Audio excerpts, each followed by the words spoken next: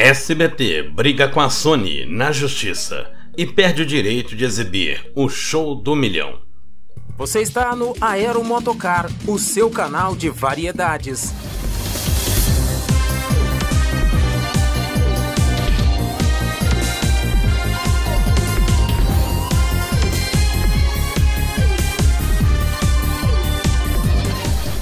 O SBT perdeu a guerra judicial com a Sony pelos direitos de produção do show do Milhão, que voltou no ano passado com Celso Portiolli.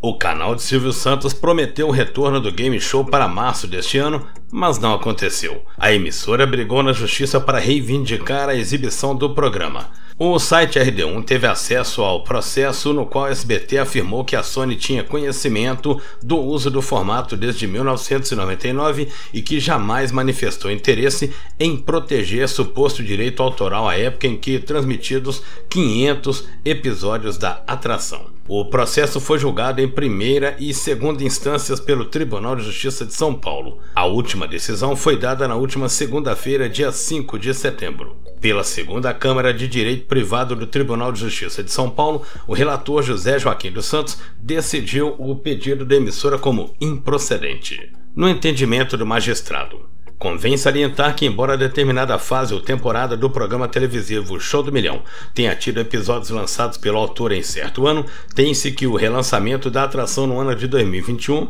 importou nova veiculação em sua grade de programação, fato que tem potencial de configurar efetiva violação contínua ao direito das rés. E continuou dando ênfase ao decidido pelo juiz da primeira instância. Assiste razão ao magistrado sentenciante ao afirmar que a semelhança entre os formatos adotados para o antigo e o atual programa por si só não está a afastar a ocorrência de novo atentado ao direito das rés, sendo certo que a notificação extrajudicial por elas emitida se baseou no evento novel e não na veiculação de programas exibidos entre as décadas de 1990 e 2000. O SBT ressaltou que as edições produzidas àquela época são idênticas da produzida no ano passado. O imbróglio começou em razão da semelhança do Show do Milhão com o formato Quem Quer Ser um Milionário, exibido dentro do Domingão com Hulk na Globo.